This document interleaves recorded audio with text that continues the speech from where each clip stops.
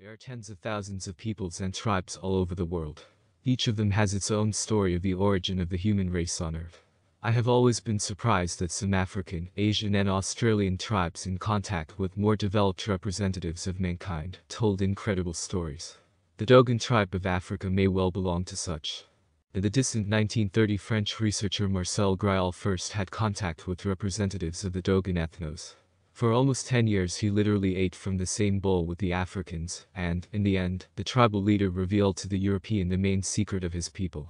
A long time ago, a ship came to Earth from the Big Dog Constellation.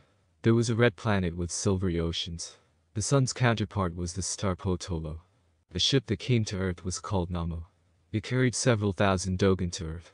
They had to leave their home planet because Potolo became too bright and hot. Those who could make it took refuge on Namo.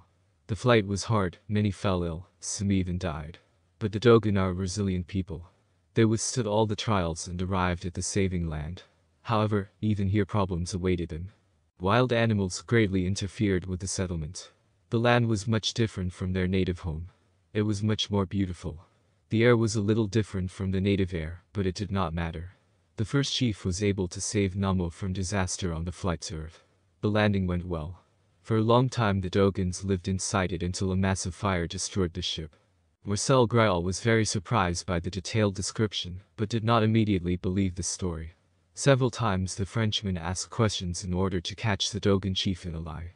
However, he even gave the location of the constellation, the star and the planet itself. Only 70 years later, with the help of modern technology, he was able to establish that in the constellation of the Big Dog is a star that absorbed 3 planets.